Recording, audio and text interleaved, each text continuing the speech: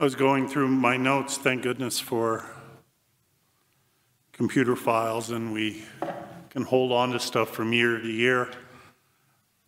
I had found this story last year, and I don't know how many of you will remember it, but I thought, I'm going to share it again this year. Got to picture the scene. The scene is a church nativity play. But it's a nativity play that was written, is being directed, and is being acted by 9-year-olds. Okay? The first scene, conversation between the innkeeper and Joseph. Joseph said, I need a room for the night for my wife. The innkeeper comes back with, can't you see the no vacancy sign? Joseph, yeah, but can't you see that my wife is expecting a baby any minute? The innkeeper says, well, that's not my fault. Joseph says, well, it's not mine either.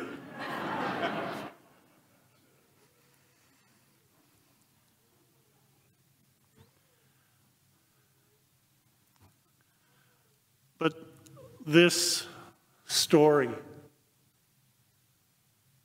has even more richness to it if you have a sense of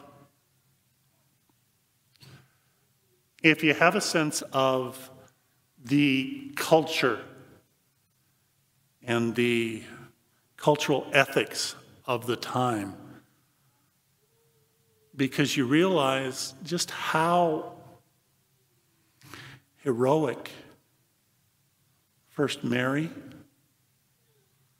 and then Joseph were in being willing to accept this reality.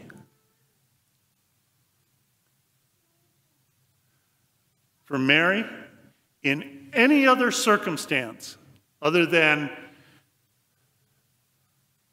this is God's child, she would have been thoroughly humiliated. Her family would have been thoroughly humiliated. And according to custom, her male family members had the right to punish her severely for bringing dishonor to their family. And if they didn't do that, Joseph's side of the family, and there's a good chance, that the families were connected, that the ideal marriage that was set up in those days was first cousins would marry. But if Mary's part of the clan did not punish her, Joseph's side of the family certainly had the right to do so because she dishonored Joseph and therefore dishonored his whole family. Joseph had the right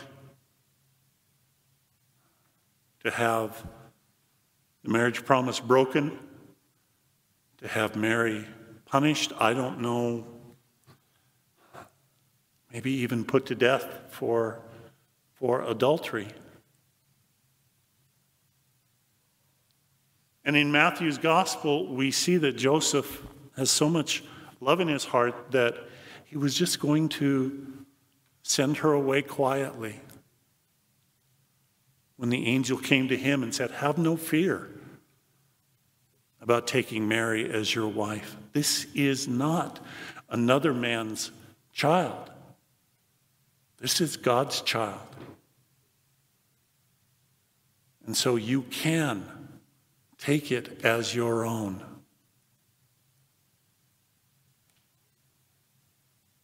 But there were all of these cultural implications, as I said, and you can just imagine poor Mary That one over there. The one that's pregnant. Yeah, the one that's not married. The one who couldn't wait. Yep.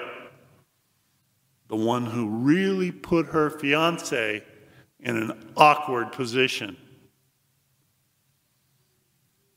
Yep. That's the Mother of God, blessed among all people.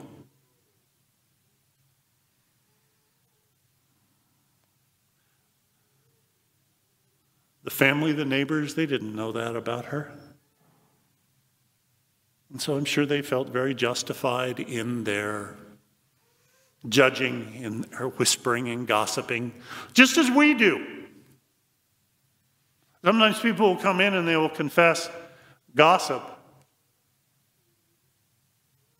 But then a lot of times they'll say, but I only talk about the things that are true, as if somehow that makes it okay.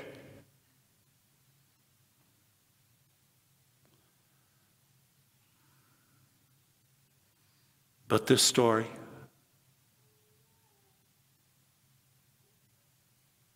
such poverty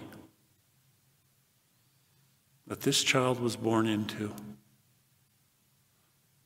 such a humble start, but a start that this is not the way his parents wanted it. This took incredible faith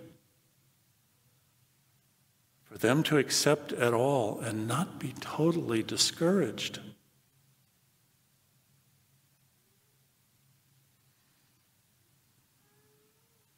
That first Christmas was so simple.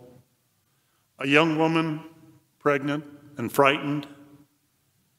An older man, worried, confused, and protective. Travelers and tourists who had all checked in earlier. A smelly stable with only wall-to-wall animals for heat. In other words, it was a cold, lonely Christmas night, which left lots of room for faith. Faith in one another, faith in God,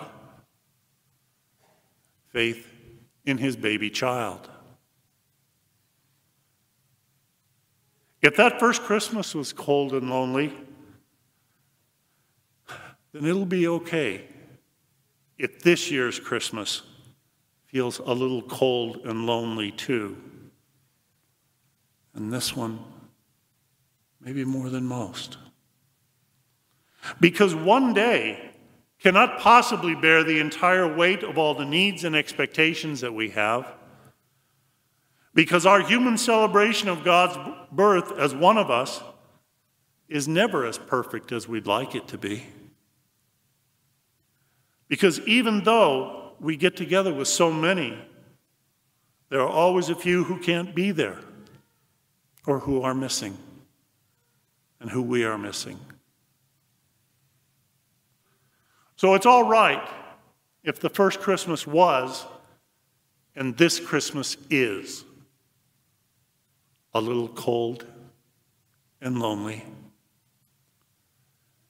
because that leaves room for faith. And faith is what Christmas is really all about anyway.